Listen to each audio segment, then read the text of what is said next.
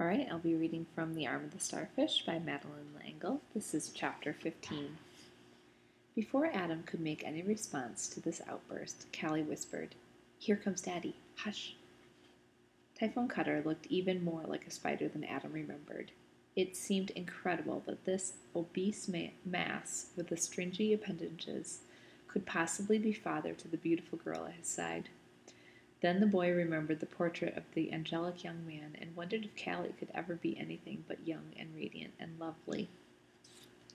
She pressed her fingers quickly against his, a gesture that was both intimate and warning. Adam did not return the pressure, and her look flickered quickly over him like a flame. "Of course," Typhoon Cutter was saying, "all the rooms have balconies overlooking the ocean, and our guests, in a primitive setting, nevertheless have every modern convenience." Callie explained, "Daddy's part owner of the hotel."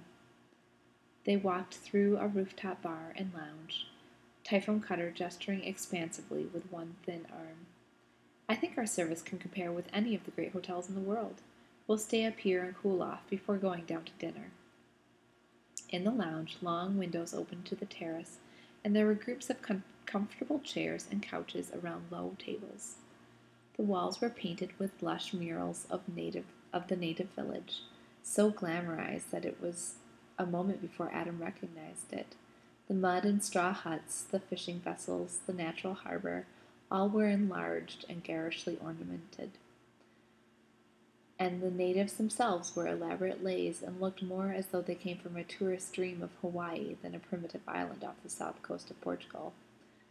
In one corner of the room was a huge television set, around which a group of young people was clustered. The volume was on high.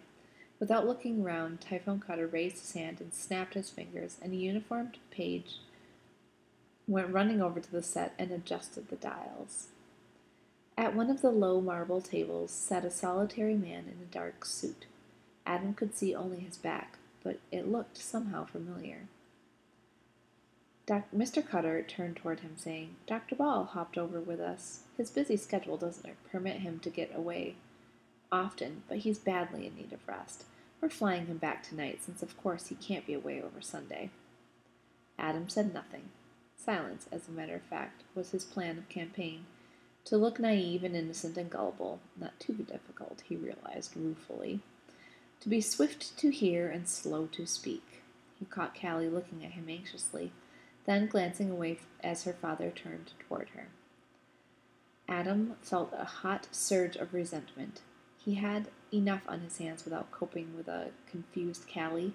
If she tumbled into the fact that her father was a stinker, she'd have to work it out her own way. Dr. Ball rose as they reached him, shook hands effusively with Adam, and kissed Callie. Adam found that he enjoyed this latter even less than the handshake. "Dear boy," Dr. Ball murmured, lowering himself into his comfortable chair, "how delightful to see you again, and in less hectic circumstances than our first meeting. What will you have to drink?" He indicated his own glass. "Get the prospective victim drunk or drugged," Adam thought. Aloud, he said, "I'm not thirsty, thanks." Callie put a hand lightly and briefly against his knee. "The bartender has cokes. I'm going to have one," Dr. Ball urged.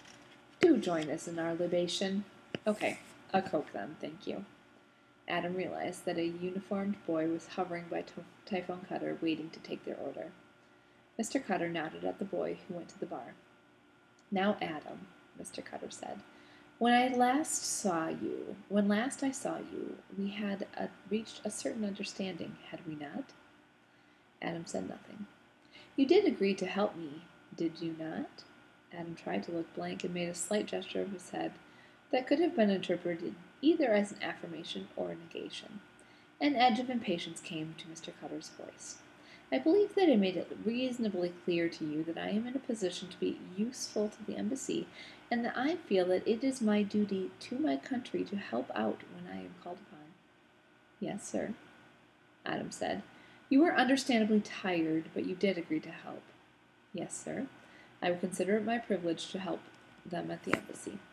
That seemed to be a nice double-barreled response. The embassy being in his mind Joshua. "Good. Dr. Cutter's voice spun upward, a high, thin, plausible web. At that time, I am referring to the time of our first meeting, my men, in order to inspire your confidence and ensure your cooperation, went to a great deal of trouble and not a little danger to rescue the O'Keefe child from the very organization to which her father belongs. A great man, but you know how stupid scientists can be. I may say that I personally underwent danger. Our enemies are ruthless, so ruthless indeed that they do not hesitate to use an innocent child, a child of one of their own members, for their purposes. He paused, waiting. Adam knew that a further response was indicated here.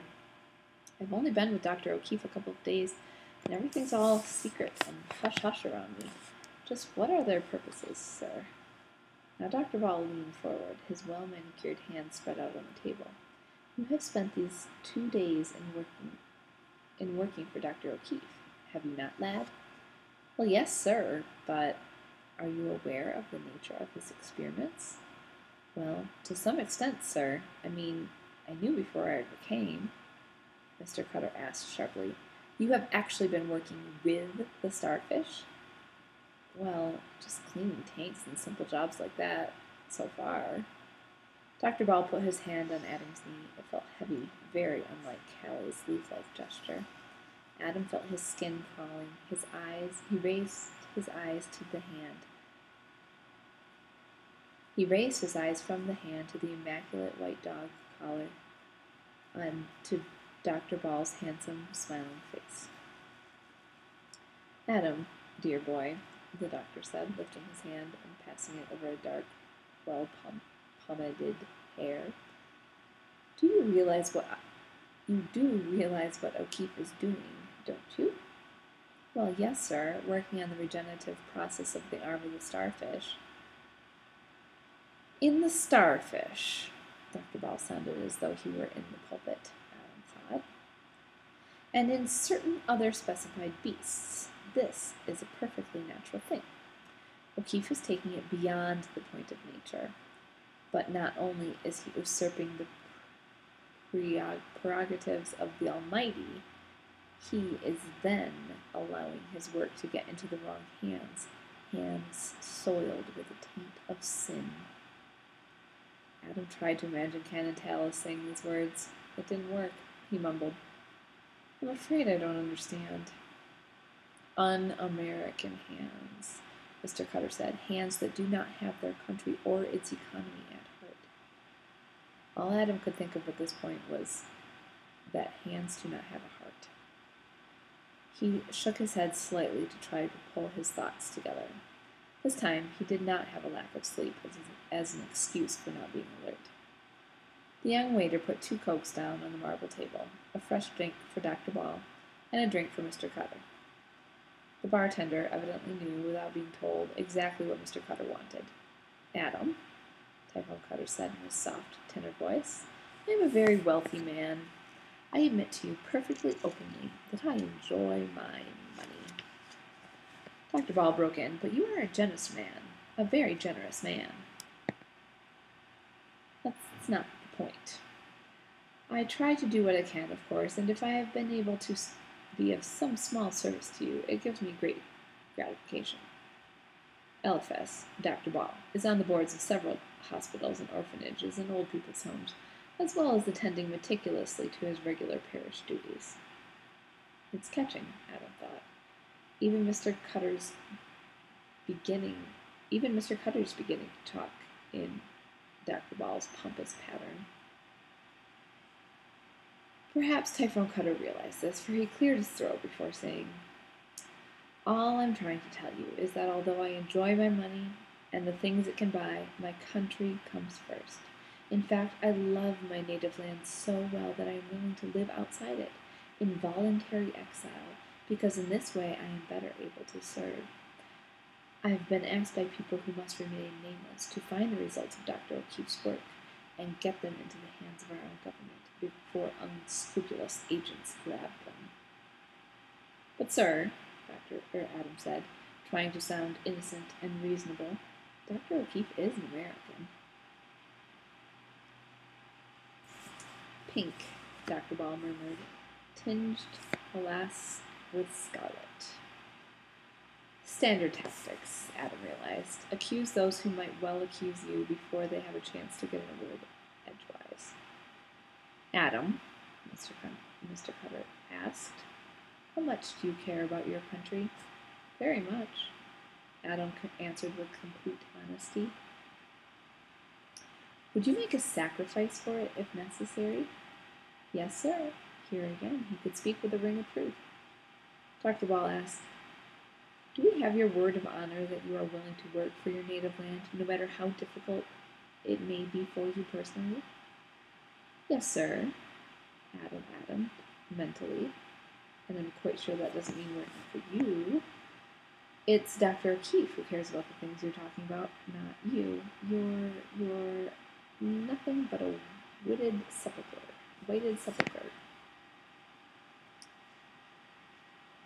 Mr. Cutter put his glass down with a click. When do you think you can get back to Lisbon? Well, I think I could manage it this next weekend. Dr. O'Keefe would have the tennis papers ready by then. It would be time for him to go. Make a date with Callie. Well, yes, sir. That would be my pleasure, anyhow. Callie smiled at him, and he managed to smile in return. Arranged to meet her on Friday. The hotel taxi service schedules a routine Friday morning flight. By then, you should know more about O'Keefe's work, and so that you have more than my word to go on, that I have my country's rather than my own interests at heart, you may bring your information directly to the embassy. Oh, good, Adam said with deliberate innocence. I have a friend there. I could go right to him, Joshua Archer. He turned and smiled at Dr. Ball. He's a good friend of yours, too, isn't he? Dr. Ball forced a toothy smile. Yes, indeed. Indeed, yes. But O'Keefe's work is too important to... If the ambassador himself is busy, we'll see to it that you talk to someone very close to him. This is nothing for mere underlings, no matter how delightful they may be. This is more than a patriotic duty, my son. It is a very big opportunity for you. It may make all the difference in the world to your entire life. Yes, Adam said. I know. Come to me at the rectory as soon as you reach Lisbon, Dr. Ball said. Perhaps that would be easier for you than braving all those formidable secretaries at the embassy. Mr. Cutter rose. I'll have instructions waiting for you at the rectory. We'll go downstairs for dinner. The air conditioner works passably well in the coral room.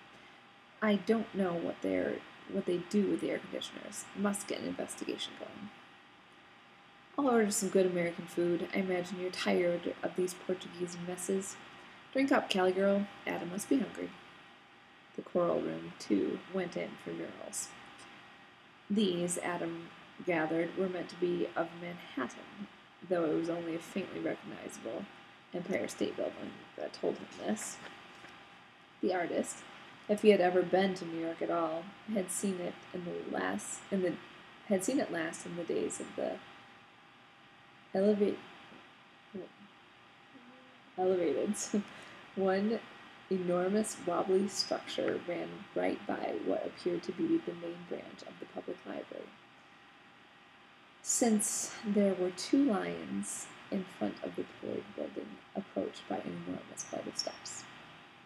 The fourth wall was French windows leading out to the tennis courts, the pool, and finally the ocean. Adam sat between Callie and Mr. Cutter at dinner, and across from Mr. Ball. Mr. Cutter ordered steak and French fried potatoes, a salad with Thousand Island dressing. That all right with you, Adam? Oh, well, yes, fine. Anything he could agree with legitimately was fine with him. There was no longer the slightest question in Adam's mind as to who was serving his country, Mr. Cutter or Dr. O'Keefe, and there had never been any question as to who was serving God, Dr. Ball or Canon Tallis. The critical moment Joshua had predicted had definitely been past.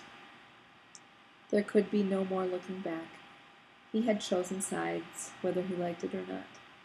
At the moment he found his immense surprise that he was liking it. At the moment he found to his immense surprise that he was liking it. A new kind of excitement surged through his veins. He felt tingly and alert from toes to fingertips, and ready to go. There was only one hitch, and it was an unexpected one. Callie's anguished greeting had doubled all the complications. He knew that if Callie needed him, he could not reject her plea for help. Joshua said that his side cared about the fall of the sparrow. Callie, in her frantic cry, as Adam climbed out of the helicopter, had become a sparrow. But how to help her, he pondered, as he chewed his rather tough steak and kept one ear on the conversation. He tried to think what Joshua would do. Joshua would not turn away from anyone who needed him. That was the first thing. After that, he would probably play it by ear. Adam only hoped that his ear would come close to being half as true as Joshua's. What he must do now, he decided, was to manage to sound suspicious about Dr. O'Keefe when Callie was out of the room. He felt a surge of anger. This whole business about Callie was off the schedule entirely. He had written her out of his life, except as the daughter of the spider, and here she was, a new and unwanted responsibility, and a sparrow instead of a spideress. Ken and Tallis had put polyhymnia in Adam's charge, and he muffed that one. Here, out of the blue again, he was being handed another problem, and this time he must not goof. He wondered if Dr. O'Keefe would have sent him off to dinner at the hotel if he had known that this was what was going to happen. Joshua, in playing by ear, seemed to have perfect pitch. Adam wasn't at all sure that he himself wasn't tone deaf. After dessert, he had the chance he was looking for. Typhoon Cutter said, "Adam, we adhere to the rather old-fashioned custom of the gentleman's lingering over the port for a brief respite after dinner. We'd be delighted if you'd care to stay with us. You can join Callie in a short while. I believe she has some idea of a moonlight swim." "Thank you, sir," Adam said. "I don't think I'll have any port, but I'd love to stay and talk if I may." Callie sent him a stricken look, and he added, "We'll have time for a swim, too, won't we?" Typhoon Cutter moved his ponderous head so that the folds of his pink flesh rolled over his immaculate shirt collar. "Certainly. I've arranged for the helicopter to stand by to take you back whenever you're ready. There isn't any hurry, at this end, at any rate." When Callie, reluctant and pouting, had left, and the port had been brought, "Sir," Adam asked, looking from one man to the other, "this Dr. O'Keefe?" "Yes," Typhoon Cutter asked. "Well, sir, Dr. Didymus, the man I worked for before, he's no slouch, but he didn't, well, what, lad?" Dr. Ball asked in the gentlest voice. "Well, sir, I know it's been only a couple of days, but all I've done is scrub the lab floors and clean the tanks. I mean, junk anybody could do. I haven't been doing things like that since I was in 7th grade. I mean, it's not Oliver Twist kind of stuff exactly, but it certainly doesn't challenge my mind, and he keeps the files locked, and I have a feeling,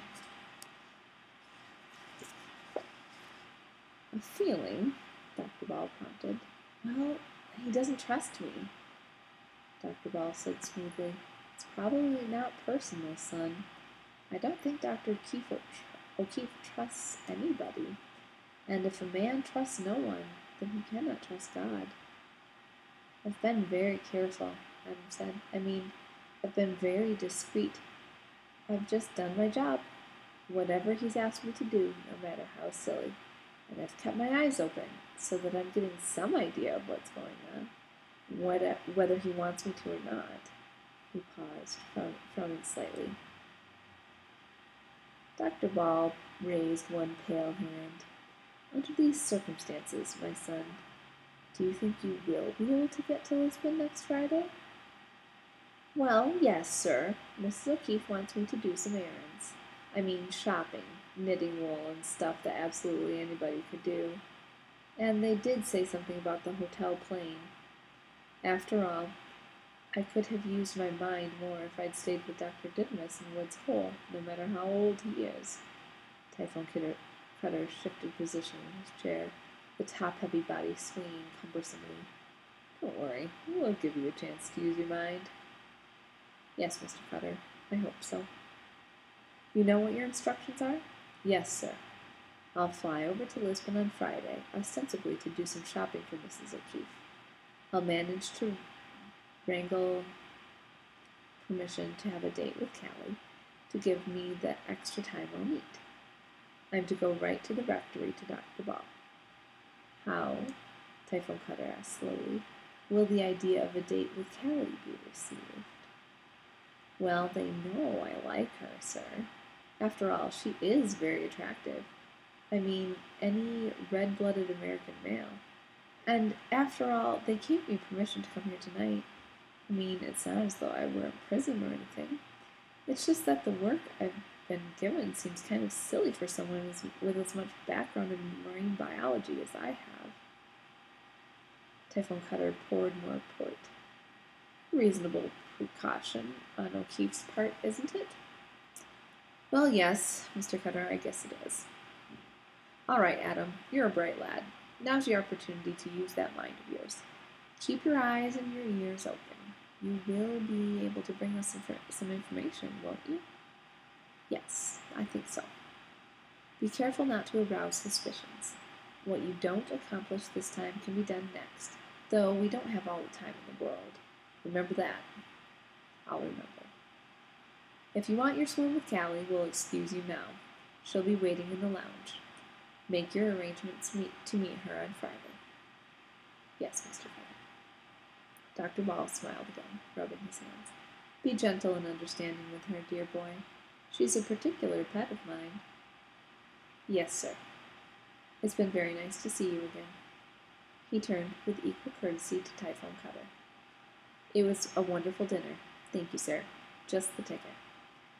He shook hands with both men, first the steel grip, then the hail fellow well-met one. Until Friday, Dr. Ball said softly as the boy left. Outside the dining room, Adam breathed deeply. So far, so good.